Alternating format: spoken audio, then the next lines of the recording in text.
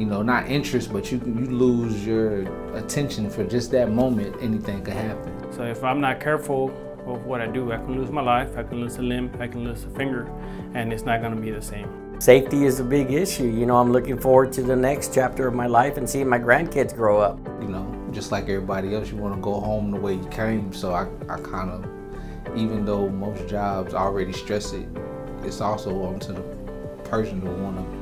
Nobody wants to get to the life-changing event that you lose a finger and then you learn your lesson. You don't want to be the story of why we wear gloves. You don't want to be the story of, oh, well, go look at that guy and let him tell you his scary story.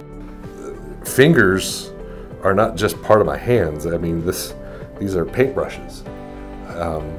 They're, you know, sandcastle builders. There's ball catchers. There's, you know, the gardening and my personal pleasures of video games, or, you know, we have musical instruments, you know, that we bang on. I mean, all those things are affected if I can't hold a tambourine or castanets, or, you know, you can still paint. It's not that you're not able to do these things, it's just a lot harder. I'm, you know, married and have no kids, but I still have my dog.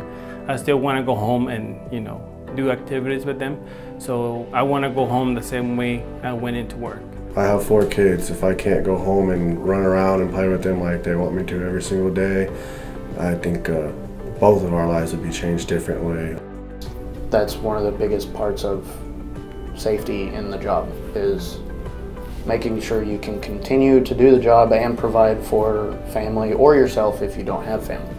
Fingers are life, really, to me. We eat with them, we play with them, we do our hobbies with them, and you take any one of those fingers out, the hand is no longer the same, and things have to be relearned and retrained, and it's just different.